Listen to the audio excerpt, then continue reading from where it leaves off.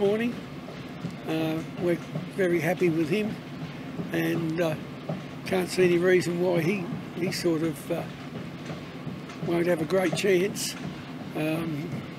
Just a real nice horse, real honest horse, and he's I'm not saying he's any champion, but he's very, very consistent.